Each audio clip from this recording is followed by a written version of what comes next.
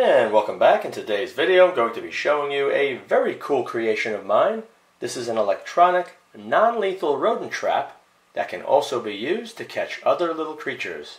Now before I get started, I just wanted to remind my subscribers that in order to be notified each time I upload a video to my channel, you need to click that notification bell, which is located just beneath the video player window to the right of the subscribe button. If you're not already a subscriber, please consider subscribing to my channel and also clicking that notification bell. Okay, now at first glance you can see this looks like a typical electronic lethal trap, and that's exactly what it was.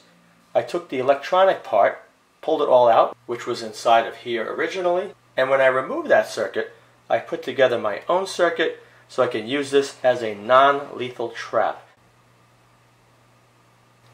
Now how the original non-lethal trap worked, it did not have this door, of course. This was all modifications that I did, along with these brass channels. Inside there are metal plates, and you can see very clearly what it looks like in this image right here. There are 3 separate plates, a smaller one at the entrance, a larger in the middle, and a small one at the end where the bait would be placed. When the rodent entered, the feet would touch here and the center plate, and that would turn the circuit on to get it ready to deliver the lethal shock when it made contact with the middle plate and the plate at the very end where the bait was located. I no longer use the first plate, but I still use the large middle plate and the plate at the very end. The way this trap works, the middle plate and the end plate is going to be used to sense the rodent. And what I mean by that, when the rodent stands on the middle plate and either eats off the end plate or puts its foot down on the end plate, a very small amount of current is going to flow through the rodent, triggering the circuit. When the circuit is triggered, right over here, this plunger on the solenoid is going to pull in, and then when it does, the door is going to fall down. This hole over here is going to line up right with the solenoid when the door is in the down position, and then when it does go into the down position, like this, the magnet is going to line up with the reed switch. When that happens, it disconnects all power from the solenoid, allowing the solenoid's plunger to extend once again into the hole, locking the door. So without this, the plunger would stay in, not locking the door. Now on this side, you can see right over here, alright, that's where the switch is. Turns the alarm on and off. So at the same time when the door falls down and the plunger re-extends, this is going to be activated right there, letting you know that the rodent has been captured. The very bottom edge here has been rounded off. It's not sharp. It's not like a guillotine coming down. And on the very bottom you can see I left about a 3/16 of an inch space. And the purpose of that is just in case the mouse or rat has a very long tail, the tail can still stick out and have the door go down and lock. It's a piezo buzzer. It's going to come on, indicating that the circuit has been tripped and the door is down and there should be a rodent inside. I added a metal screen, that silicone sealer, holding it in front, just in case the rodent decides to try to chew his way out through these openings in the plastic. The really great thing about this trap, it draws extremely low current on standby. You can leave it running for about 2 weeks with no problem, and the sensitivity is excellent. I'm now going to show you the schematic, just in case you decide to make one of these yourself. Okay, this is the schematic right here. After I go over the schematic, I'm going to give you a quick look at the inside, showing all the connections that I made, and then I'm going to give you a quick demonstration to show you how well this works. Power supply is 6 volts, 4C batteries. Positive goes over to the power switch. When the switch is closed, it turns on the power indicating LED, which is red, water clear red. In order to limit the current through this LED to help preserve battery life, I use a 7.5K resistor, 1/4 of a watt, connects to the negative rail. The negative rail here connects to one of the sensor plates. The positive rail carries over to the piezo alarm or buzzer connected to the positive side. Keep in mind this has a built-in oscillator If you do not have an oscillator built into it, when you apply power, it's going to do absolutely nothing. This one here I think was a 5-volt alarm. You can use ones that are designed up to 12. They'll also work. After that alarm, it goes to the momentary door switch, normally open, which is the one on top of the unit that I showed you. When the door goes down, it pushes the switch closed, turning on the alarm. Other side of the switch goes to a 100 ohm quarter watt resistor. The purpose of that is to reduce the output of this alarm so it's not as loud. Now if you go to the positive rail over here, it goes all the way over to this transistor, which is an MPSA64.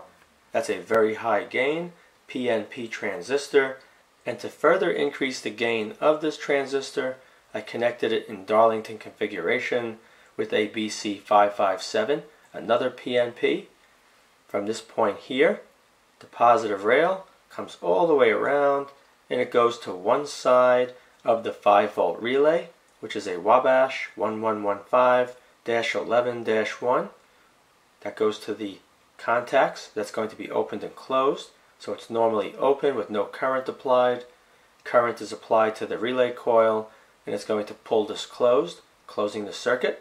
So that side comes around, and then the other side goes to the solenoid, which is mounted on top of the unit, that locks the door and holds it open. That's a JF0826B 6-volt solenoid. The other side of the solenoid connects to the negative rail.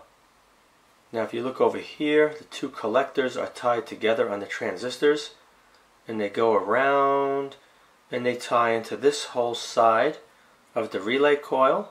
You have a 1N4148 diode.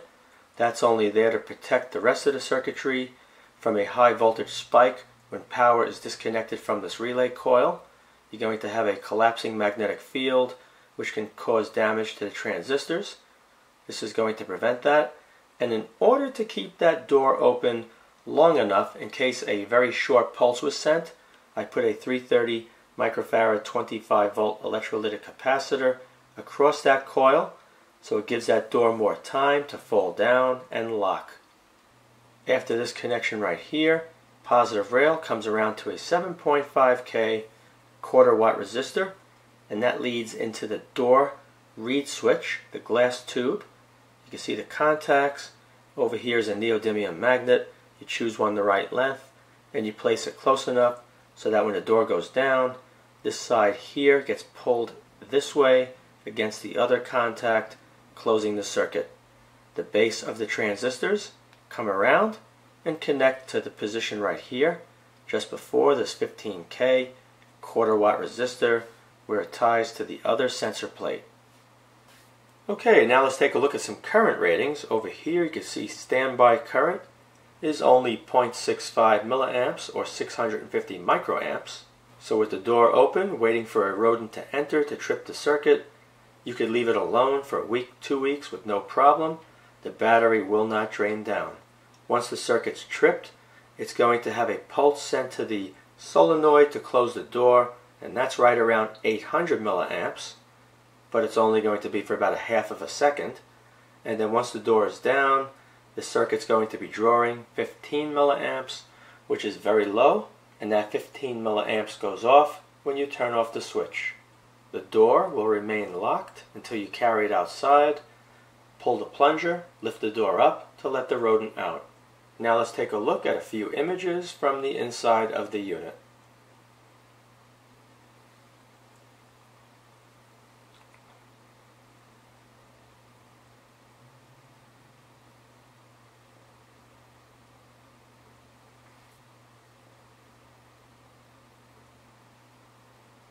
Okay, let me chase the lizard into the trap.